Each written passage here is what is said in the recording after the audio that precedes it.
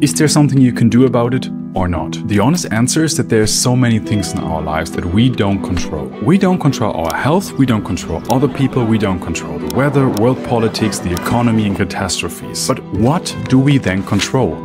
Well, a group of philosophers that lived about 2 millennia ago in ancient Rome and even further back in ancient Greece developed a concept that helped many people ever since to distinguish what is actually reasonable and worth worrying about and what just drives you mad and is a waste of your time.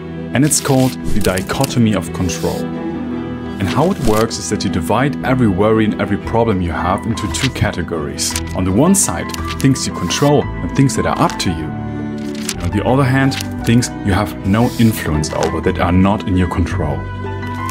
And to help us understand what this actually really means, let's have a look at a quote from one of the Stoic philosophers called Epictetus. He said, "Some things are in our control and others are not. Things in our control are opinion, pursuit, desire, aversion, and in a word, whatever are our own actions. Things not in our control are our body, property, reputation, in one word, whatever are not our own actions." What all of this means is that we can't always control what happens to us. The only thing we can control is the way how we react. Life throws shit at us, and all we can influence is how we respond. No matter how hard we try, we can't just snap our fingers and change other people, world politics, our health, or even something as massive as climate change. But there's a pretty good chance that there nevertheless are certain steps that we can start taking right now. When we try to control something that simply cannot be controlled by a human being, we feel powerless, we feel anxious, and it feels like no matter what we do, we are destined to fail. But the Stoics would say that this is simply not true.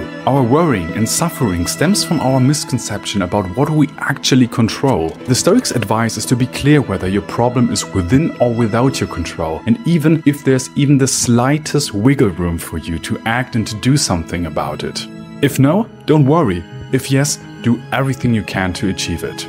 Once we finally think clearly and understand what is in our power and what is not, we can let go of so many worries in life, and which will then lead us to our desired goal. A modern example of the dichotomy of control is this. Admiral James Stockdale, one of the most highly decorated officers in the history of the US Navy, who actually studied Epictetus, was, with his plane, shot down during the Vietnam War and became a prisoner of war for 7 years. He spent years in solitary confinement. He was tortured and he went through a lot.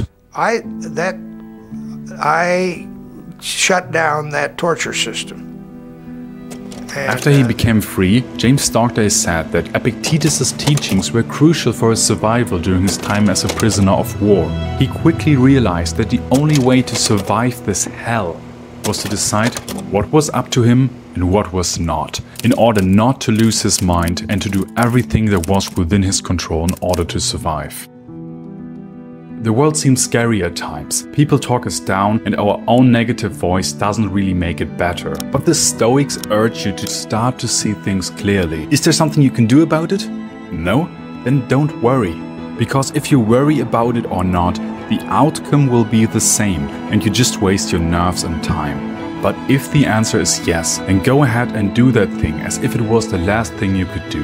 Many people once have heard the Serenity Prayer, and this perfectly sums it up. God, grant me the serenity to accept the things I cannot change, courage to change the things I can, and wisdom to know the difference. Thank you so much for watching and see you next time.